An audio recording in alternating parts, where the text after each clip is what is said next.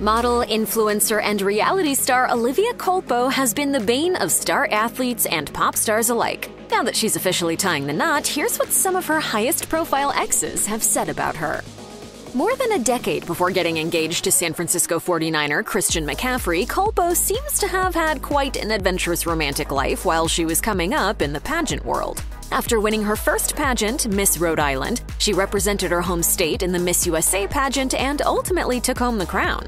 That December, Culpo won Miss Universe representing the United States. However, before she was crowned Miss Universe, she made headlines with a rumored romance with an Olympian. While their relationship has never been officially confirmed, Culpo and Olympic swimmer Ryan Lochte were spotted together on 2 separate occasions in the same month, which many took as a sign they were romantically linked. During an interview with E! News, Lochte shared some nice words about Culpo, prompting speculation that these two were something more than friends. She's beautiful, and I love hanging out with her. She has a great sense of humor. She makes me laugh, and she's just a good girl to hang out with. However, Culpo wasn't gushing over the swimmer when asked about their relationship. Stating that they were merely friends, she told the New York Post, "People make up things when they see people together. We met, and the next thing you read something like that. You can't really base it off of just meeting someone."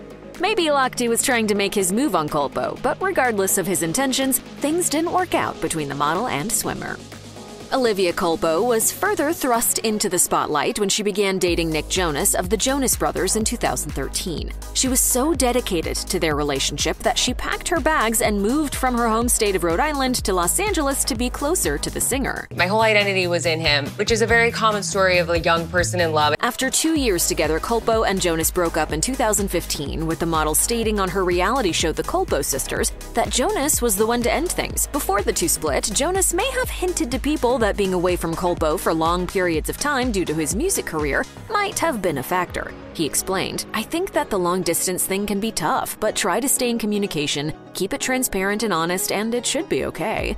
Despite their separation, it's safe to say that Jonas was enamored with Olivia Culpo before their split. It turns out that his hit song Jealous was written about the beauty pageant queen. Featuring lyrics about a man who gets jealous when other men show his partner attention, Jonas explained to Fuse that the song was inspired by an experience the pair had where another man was openly checking out Culpo while they were out together. He reflected, "I'm in a very happy relationship and it was all in my head. That's what I pulled from this experience and the song."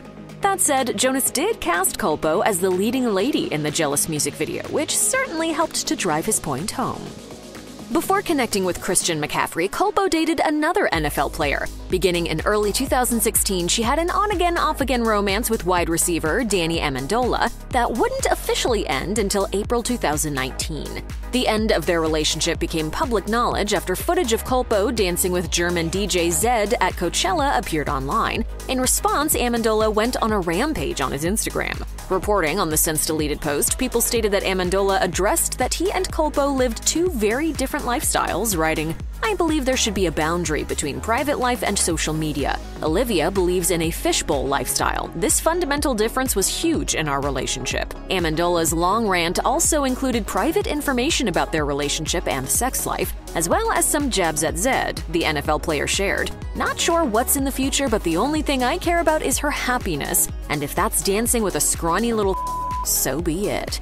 Years later, in a trailer of her show The Culpo Sisters, the former Miss Universe mentioned being in a relationship with someone who did, quote, horrible, horrible things to her. I was made to feel like a less than human in every sense of the word. Based on these explicit posts, we might have a pretty solid idea of who she's talking about.